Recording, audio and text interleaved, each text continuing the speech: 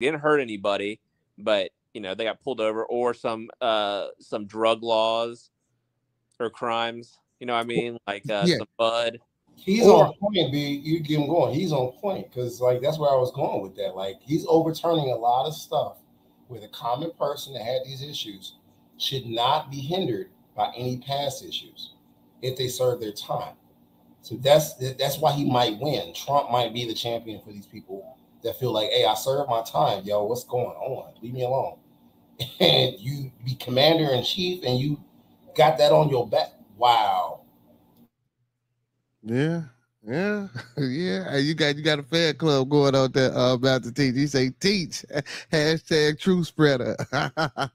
But yeah, so again, so not only the Department of Education, I don't know, so do have you read the 20 Project 2025 video game Laguna?